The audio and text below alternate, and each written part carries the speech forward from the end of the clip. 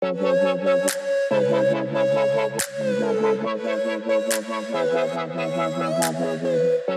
this is Rick Pina, and in this video, I am going to do my best to explain to you how faith works in a way that anyone can understand.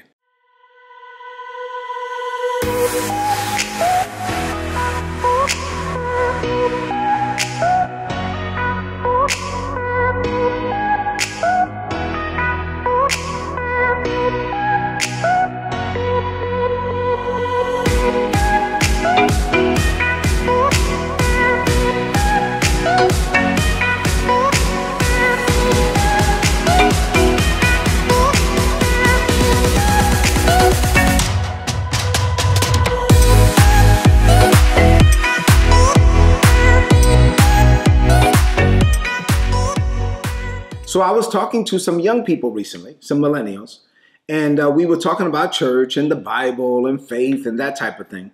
And what they were sharing with me was that, a lot of times what they hear from pastors comes across what they said, is the word churchy, right? So it comes across churchy, and sometimes we may use church jargon that they don't understand or whatever. And they're like, I'm not opposed to understanding this thing, but could you really just explain it to me?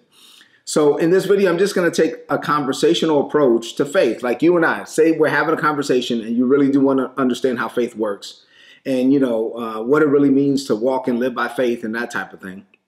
And without using a bunch of scripture and without sounding churchy, I'm just going to try to share that with you and explain it in a way that hopefully you can apply, because you will never maximize something you do not understand. And the goal is for you to get an understanding, right? So for you to actually have a functional understanding of faith so that you can apply it to your life, so that you can in turn, as a result, be the man or the woman that God has called you to be. I'm going to deal with 3 questions in this video. What is faith? That's the most basic question, right? Are there types of faith or like levels of faith? I'll deal with that. And then lastly, this is one I was asked to explain. What does it mean? Like when pastors say, faith begins where the will of God is known. Faith begins where the will of God is known. What does that mean? I'm going to answer those 3 questions today.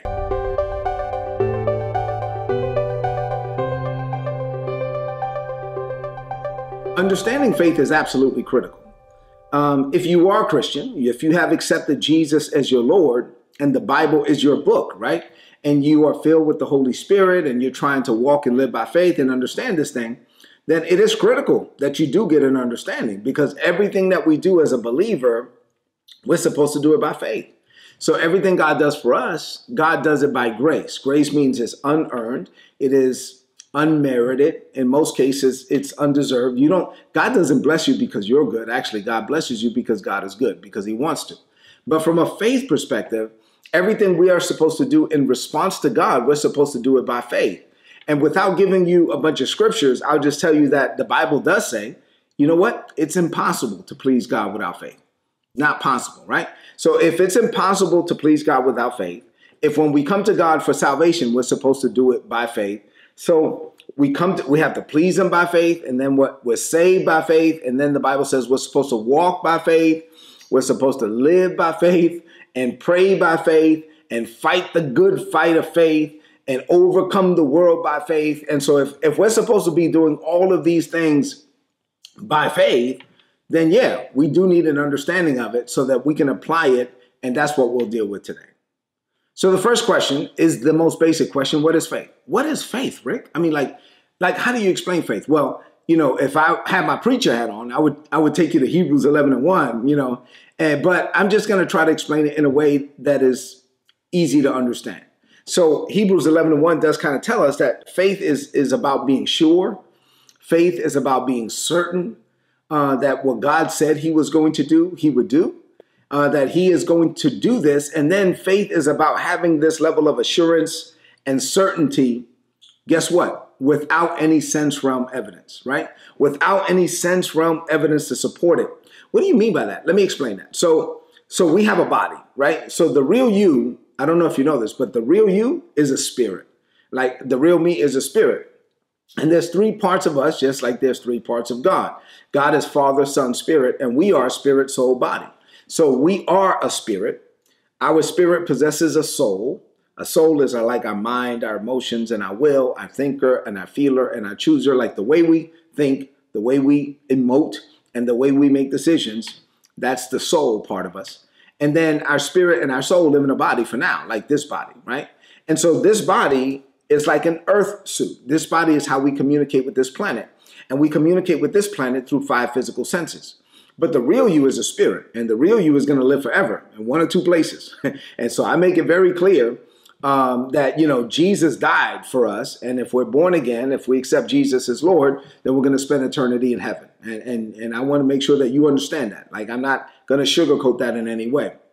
But going back to the faith thing is that, so now this body communicates with this planet through our 5 physical senses. And when God speaks to us, God is not communicating through senses. God is communicating through spirit, because God is a spirit. So since God is a spirit and he talks to us spirit to spirit and not through our senses, then when he says something, we have to be sure. Faith is being sure. Faith is being certain of what he said and what he promised and what he's going to do. Guess what? Without any sense realm evidence to support it. So you don't have any email documentation. You don't have any paperwork.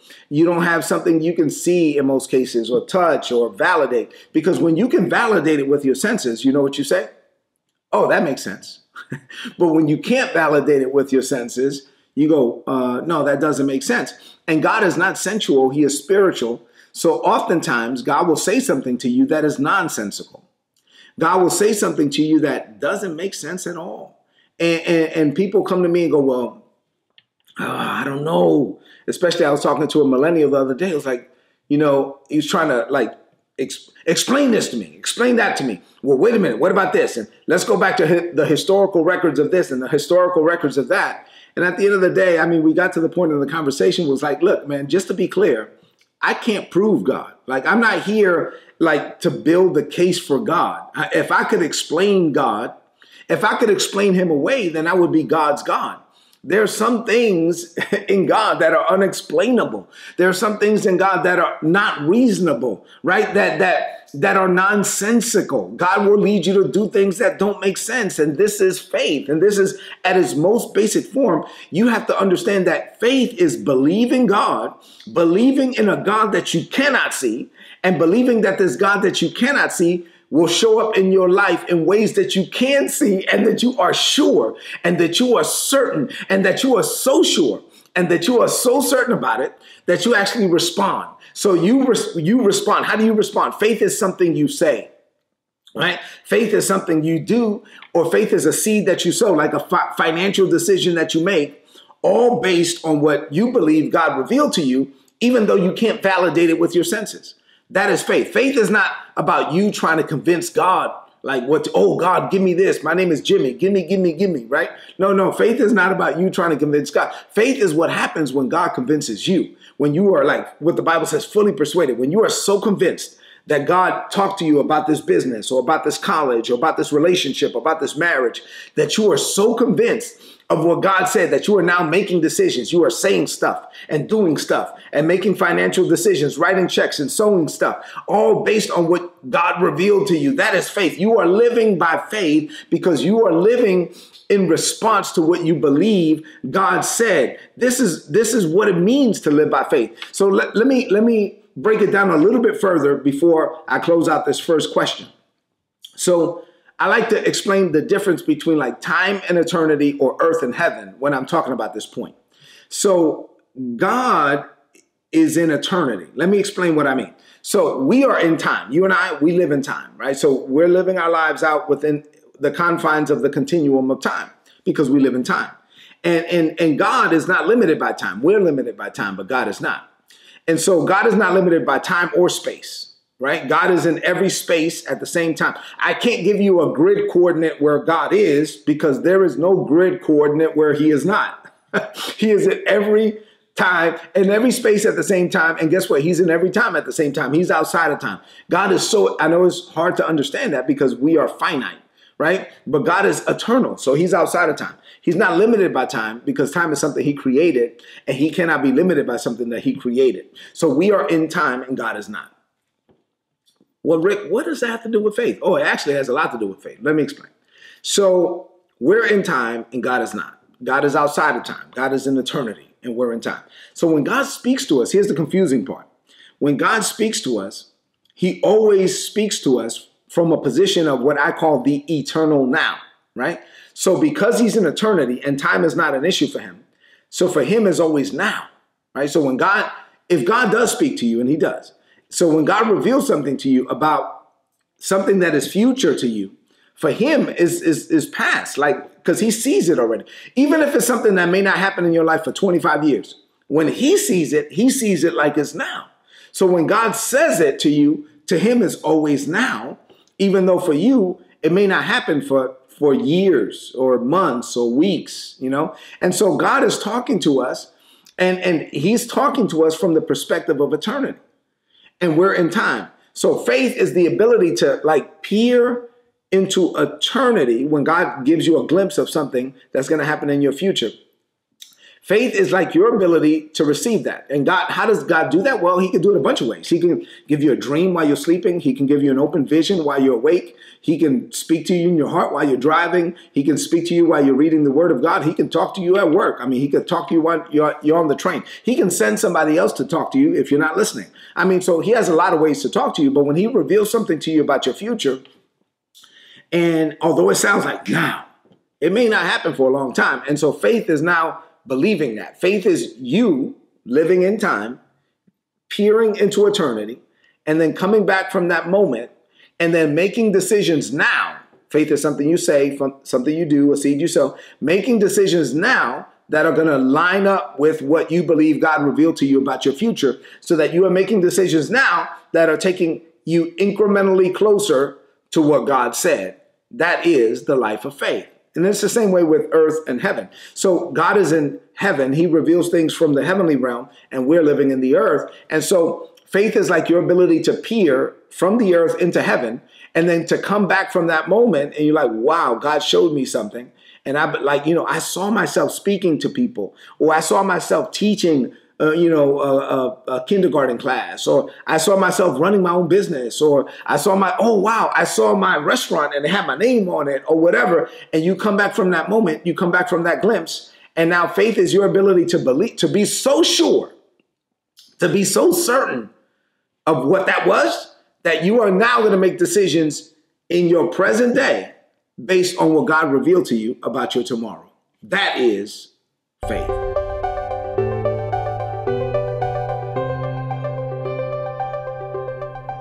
So the next question is, hey, Rick, are there types of faith? Are there like levels of faith? The answer to that is yes. And so let me explain. And I'm not saying that this is a comprehensive video or that this is a comprehensive list, right? I can't address everything in just a few minutes, but I'm going to give you a few examples of like types of faith or levels of faith. So the first one I'll deal with is faith in the works. Faith in the works. This is faith in what you can see.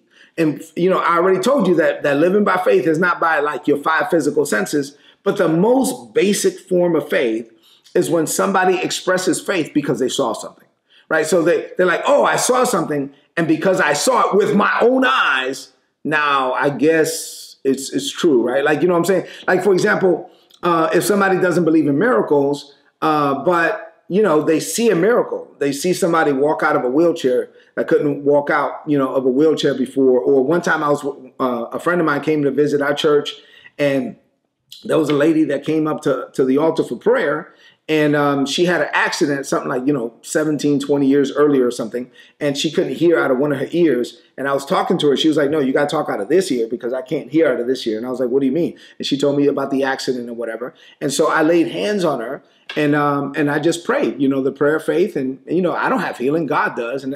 But the healing power of God was manifested. And then she heard like a pop out of that ear.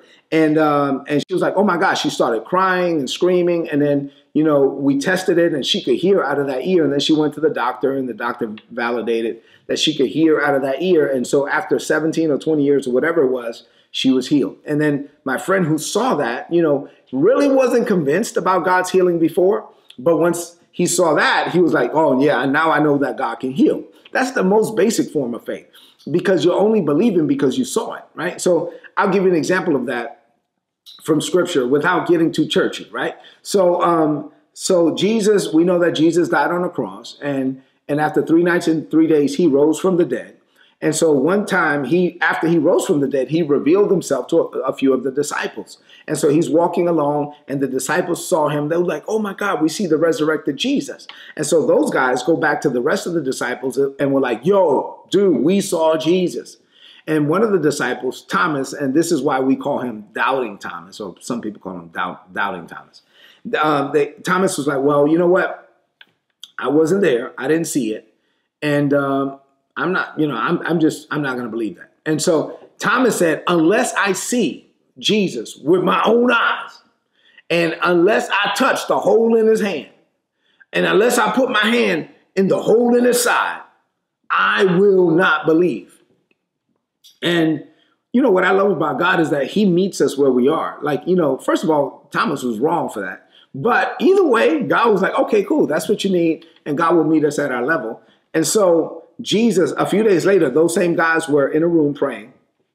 And Jesus, like the movie The Matrix, Jesus walked through the wall, right? So he's like, shoo. Jesus is a bad dude now. Jesus walks through the wall like the Matrix, shoo, and he says, peace be unto you, right? I mean, so he's like, bam, Jesus, oh! They're like, oh my God. And so in that moment, while the disciples are going crazy, Jesus is like, Thomas, come here.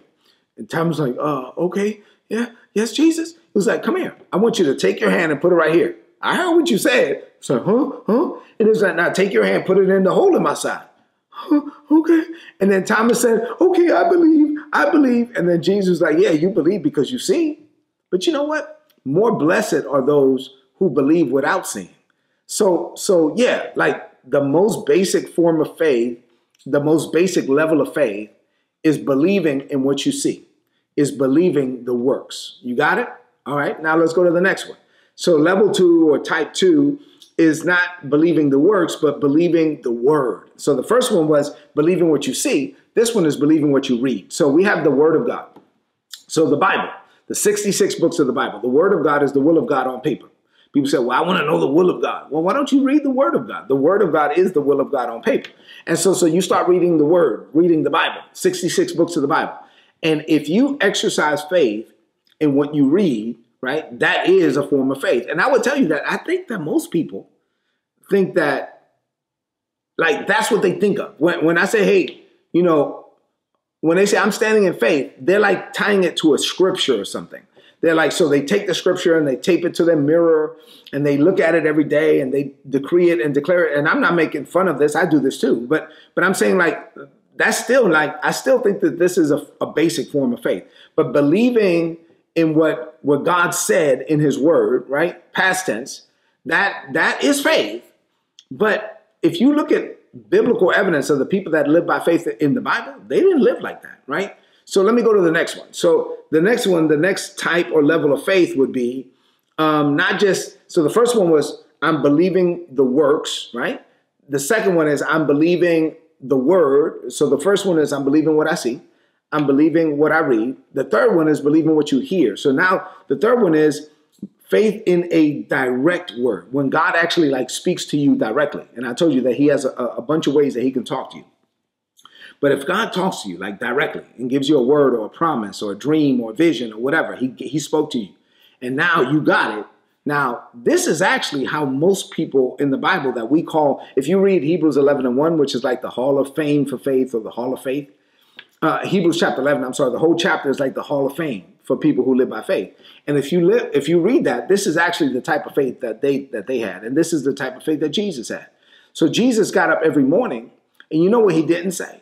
He never said to his disciples, hey guys, come here. And they was like, yeah, yes, Lord. You know what we're going to do today, guys? We're going to stand on Isaiah 1:17. You know what we're going to do today, guys? What's that, Lord? We're going to release our faith for Psalms 1 to happen in our life.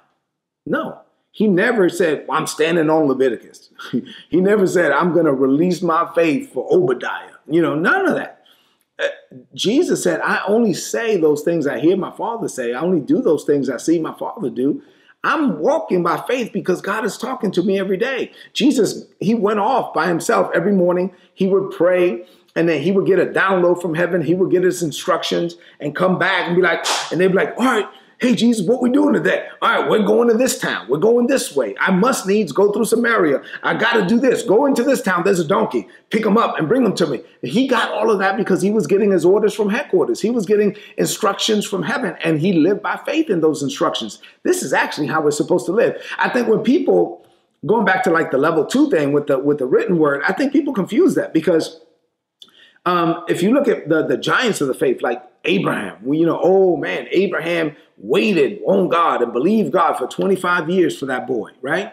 Or if you think of Joseph, waited 20 years for the promise to come to pass. Or David waited over 13 years to become the king. Or we see all these things in scriptures and all these people that had to wait. And Caleb waited 45 years for his mountain and all of that stuff. And none of those people believed God for a scripture. None of them. None of them were like saying, well, this is the scripture that I'm standing on. In most cases, these people didn't have the Bible. So they were actually standing on this type of faith is faith in something that God speaks to you. When God speaks to you, going back to that glimpse so that God gives you that, now you have something to exercise your faith in. You got it? So faith in what you see, faith in what you read, faith in what you hear. And then the fourth level that I'll deal with in this question is just faith in God, like faith in the person of God. In the Bible, Jesus had this incident with the disciples where he spoke to a fig tree and the fig tree dried up, and they were amazed that the tree dried up, and he walked away like it was already done. And the next day it actually happened and they were blown away and all of that. And in that moment, he said, listen, you guys got to have faith in God. Like at the end of the day, he spoke to this tree because he was led to speak to the tree, and the tree didn't move. But he walked away like it was already done because his confidence was in God. Like you got to have confidence in God. Paul said that you got to be confident in this very thing, that he, God, who has begun a good work in you, you know what? He's more than capable of performing it, of finishing that work. God is going to finish what he started in your life. And so if he gave you a dream, if he gave you a vision and it's taken a long time, it's going to come to pass. So this last form that I'll talk about in the second question is just having faith in God, like having faith in the person of God, not faith in what you see, not faith in what you read, not faith in what you heard. Watch this. Even if I haven't seen anything yet, let's say you get a letter in the mail that you didn't want, you didn't expect, or you get that email that you were dreading, or you get a bad report from the doctor or from the bank or from a lawyer or whatever, a judge, you get that. Now, before you can have faith in what you see because you haven't seen nothing yet, before you can have faith in what you read because you haven't gone to any scriptures yet, before you can have faith in what God said because God hasn't spoken yet, in that moment, you know what? You can still have faith in God. Like, you know what? I have faith in God. So maybe, I don't know. I haven't seen it yet. I haven't read it yet. I haven't heard it yet. It doesn't matter. I have faith in God. I've been through too much. God didn't bring me all of this way to fail. I've walked with God long enough to know that I'm going to get through this. And my God is going to see me through this. So I have faith in God. And like, you know what? I have faith. Well, what do you mean? What does that mean? Do you know what God is going to do? No, I don't know what God is going to do. He hasn't spoken yet. Well, do you stop asking me questions? All I can do is tell you this. I have faith in God. And I know that in the end, I don't know what he's going to do because he hasn't told me yet, but I do know that it's going to be good. And I know that this is not going to destroy me. And I know that some way, somehow this is going to work out in my favor. And I'm going to get over this and I'm going to get past this. You know why? Because I have faith in God. So I dealt with having faith in the works, having faith in the word, having faith in a direct word, and then just having faith in the person. I have faith in God.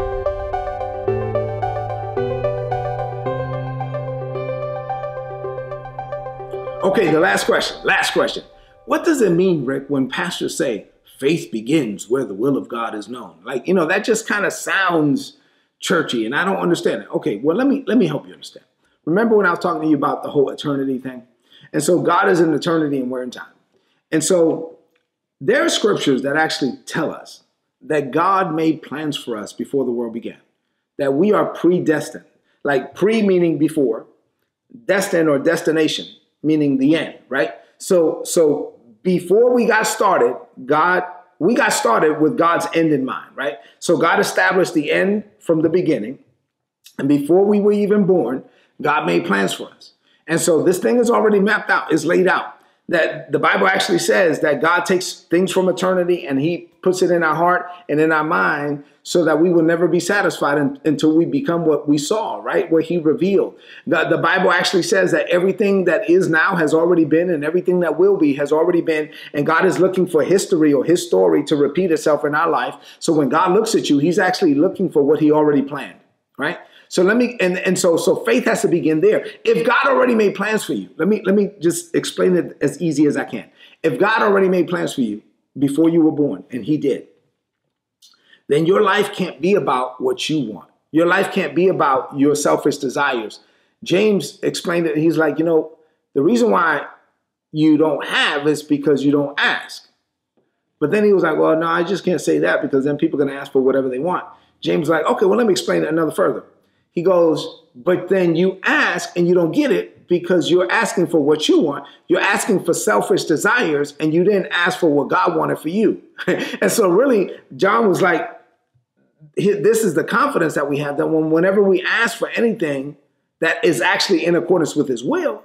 So when we ask for something that he wants us to have, when we ask for something that's already part of the plan, when we ask for something that's already part of what he already predestined, right? Then we can have it. We can have confidence that we're going to have it. And even then it's going to happen over the process of time. So faith has to begin there. Faith can't begin where you're trying to make it up. Faith has to begin in his heart. Faith has to begin where it's something that's already been done, already established, is already finished, right? So let me explain what I mean in a way maybe that you can understand. I'll give you this last little example. And then I would say that what I'm about to say, I dealt with 4 types or levels of faith. I didn't deal with this one. I call this one level 5 is like the highest form of faith. The highest form of faith is entering into God's rest, where you are so convinced, going back to being sure and certain, you're so convinced, you're so sure, you're so certain that you enter into rest. Like for you, it's already done. Let me explain what I mean. So I'll give you an example that I think most people can understand. I served in the United States Army for 25 years. And my wife served in the United States Army for 21 years. So combined, we have 46 years of service. And within those 46 years, we got promoted a bunch of times. And so we went through a bunch of promotions and we know how the promotion kind of system worked. And I'll use the promotion system of the United States Army as an example of what I'm talking about. And so let's say, for example, you're getting ready for a promotion board. And I still know a lot of people in the Army. So some people may be watching this that are still in the Army. So you know what I'm talking about. So you're getting ready for a promotion board. And when you're getting ready for the promotion board, you have to make sure that your packet is ready. Your files are ready, right? So maybe you need a new photo, or maybe you need to update your records. And at that point, you're trying to dot every I, cross every T, make sure that everything is ready so that you've done your part and your files are ready and they're the best version of you and you let it go. And then, you're praying, that the Bible says that promotion comes from the Lord. And so now you let it go. And so you're waiting. And at that point, you don't know if you got promoted yet. You're like, you don't know if you're going to get promoted. But let's say, for example, the results come out. And when the results come out, let's say, for example, my wife retired as a major. Let's say she was a captain at the time. And the major list came out. And the results came out. And her name is on the list. So she's been selected. So now she's been selected for a major. And let's say that she's been selected and she has a number, a sequence number, and then that number means that she's probably going to actually pin on the rank 9 months from now, right? But now she's already selected. So now it's decided. So now it's done, like it's decided. So since the decision is already made and she knows that it's past tense, like it's already done. So she's still walking around with the rank of a captain, but she already knows that she's been selected for promotion to major, and it's only a matter of time before she's able to pin on the rank. So she's not worrying about it. She's not concerned about it. She can enter into rest concerning it. She's not trying to make anything happen anymore. She's not trying to update records. It's already done. Like the decision has been made. Now, you're like, well, Rick, what does that have to do with faith? Actually, it has a lot to do with it. Because when God shows you something, God is not a man that he can lie. Like he is incapable of lying. So if God shows you something and it's future to you, right? it's passed to him, that means it happened already. Like it's already done. Now it's only a matter of time.